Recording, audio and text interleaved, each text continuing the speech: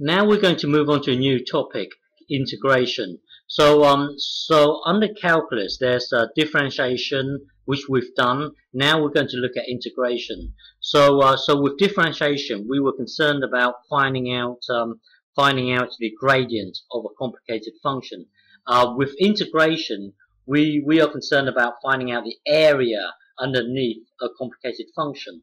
Okay, so with differentiation, we would develop a technique of finding out the gradient, and that technique was this: x plus h minus f of x, and then divided by h, and then take the limit as h tends to 0. We developed this technique here in order to find out the gradient of a complicated function.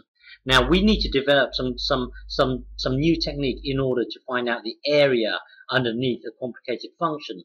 And the way we do that is to split this up. Let's say this is A and B here. So the way we do that is to split this up into lots and lots of small strips. So we would do something like this: B minus A, and then cut up into lots and lots and lots and lots of strips. And then we would then add up all the areas here of all the strips here. We would add up all the areas here.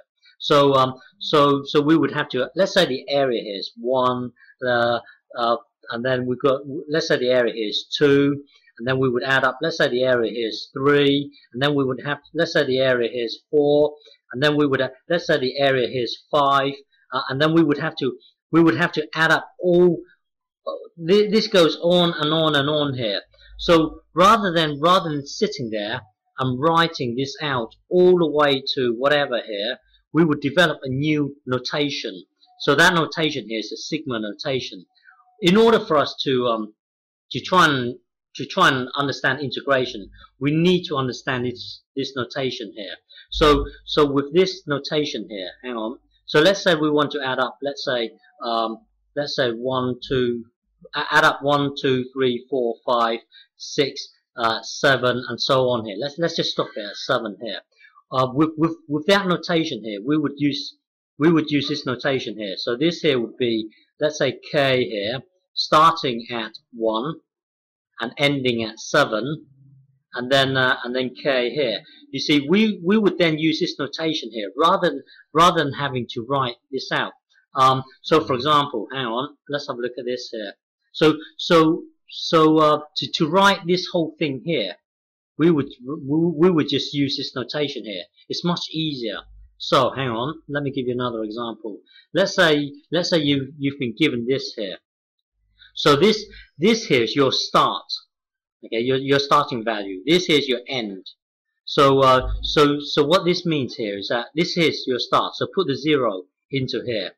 So 2 times 0 is 0 plus 1. So the first term here is 1. Okay, so when k is 0, the first term here is 1. Then the next one would be a 1 here. So you've got to put the 1 into here. So 2 times 1 is 2 plus 1. So then the next term here would be 3. Okay, and then increase the k by 1. So the next one would be 2. So when you put 2 into here, it would be 5. Okay, and then increase the k again. The next term would be 3. So put the 3 into here. So that would be 7. And then don't forget, it's always plus here like this. Okay, and then the next one would be a 4. Don't forget, this here is your end. So 4 would be our last term. So put 4 into here. So this here would be 9. So this whole thing here is basically all these added together. So that would be, this here would be 10, 10, so it would be 25. So this whole thing here would be 25. So you can say this whole thing here equals 25. So this here is your start, your first term, and then this here is your very last term here.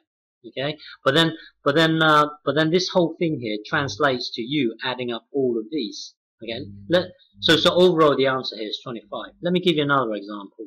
So with this one here, this is your first term. So minus 3 would be your first term. So hang on. So minus 3 would be your first term. So when you put minus 3 into here, minus 3 squared would be 9. Okay, and then increase the k by 1, so the next one would be 2, negative 2. So put the negative 2 into here, so negative 2 squared would be 4, and then increase the k by 1, so the next one would be minus 1. Put the minus 1 into here, so that would be 1, and then increase the k again, so that would be blah blah blah here, and then 1. Put the 0 into here, so that would be 0 squared would be 0, and then increase the k again by 1, so that would be 1, and then put the 1 into here, that would be 1, and then increase the k again. So you increase this k by 1 every time. So this here will be a 2. Put it into here. That would then be a 4. Don't forget your last term here is 2, so we stop at 2. Okay, this is your last. This is your first term. So now what this means is all these added together. So add all of these together here. Okay, let's merge this with this. That would be a 10, 10, and then 9. So that would be 19. So overall, this whole thing here equals 19. We will cover this notation more as time goes on. Okay, but we need to understand the sigma notation in order to do integration. Okay.